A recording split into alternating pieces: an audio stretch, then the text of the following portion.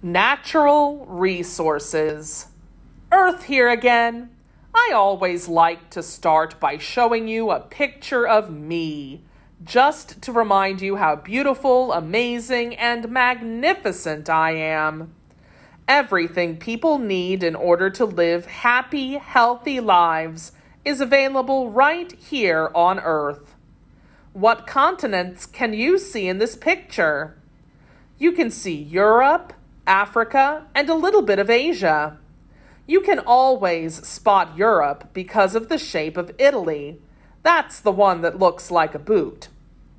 See the big brown area at the bottom of the picture? That's North Africa.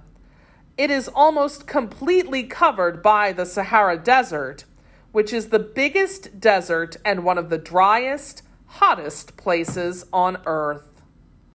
You won't find too many people living in the Sahara Desert, but that does not mean that nobody lives there. It is possible to live in the desert, but there are very few natural resources like water in the desert, which makes it very difficult for people to live there. Let's talk a bit more about natural resources for a minute. Natural resources are things you can find in nature, outside, underground, underwater, or even in the sky. Natural resources are not made by people. Natural resources are part of me, good old Earth. There are two natural resources in this picture. Can you guess what they are? Hint. One is wet, the other is wood. Water and trees are two examples of natural resources that are very important and valuable to people. As I just said, one natural resource is water. Of course, one way we use water is to drink it just as it is.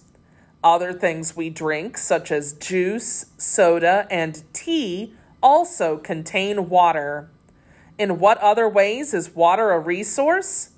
We use water for baths, washing dishes, brushing our teeth, cooking, and watering the garden where we grow food. The list goes on and on. Trees are natural resources too. This illustration shows just a few things that come from or are made out of trees. What else is made from trees? Since trees are mostly wood, we use that resource to make all sorts of things. Wood for houses, furniture, pencils, baseball bats, and a million other uses. Paper is also made from trees. Everything made out of paper comes from trees, including your notebook, napkins, cereal boxes and other cardboard boxes, and the posters on the wall in your classroom. This is a pretty picture of trees, but I actually wanted to point out something else: the blue sky above the trees. Trees are also important because of their connection to another natural resource in the sky: air. You really can't see air, but it is all around you and everything else on Earth. Did you know that trees actually help keep the air clean and fresh for you to breathe? Amazing, right?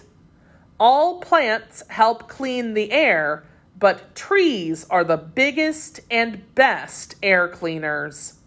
They take in dirty air and put out nice, fresh oxygen, which your body needs to breathe in to stay alive. The more trees there are, the cleaner the air will be. If the air is too dirty, though, even the trees will get sick. There are other important natural resources, too. I am going to zip through these pretty quickly just to give you an idea of the kinds of natural resources you can find scattered around, on, or inside the Earth.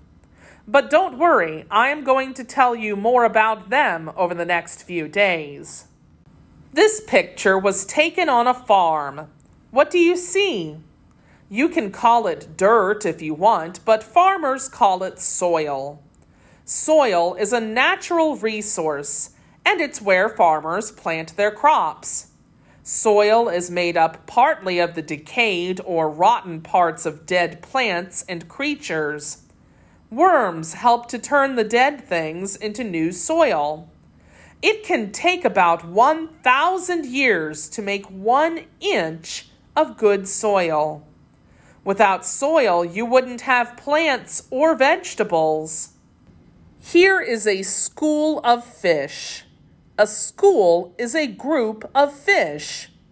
Fish are important natural resources. Why? Because some people and animals eat them. In fact, some animals eat nothing but fish. Do you know what these two natural resources are? The one on the left is called coal. The one on the right is oil. Coal and oil are natural resources that come from inside the earth. Coal and oil can be used to make energy, electricity, or fuel to make cars run. So now you know what natural resources are.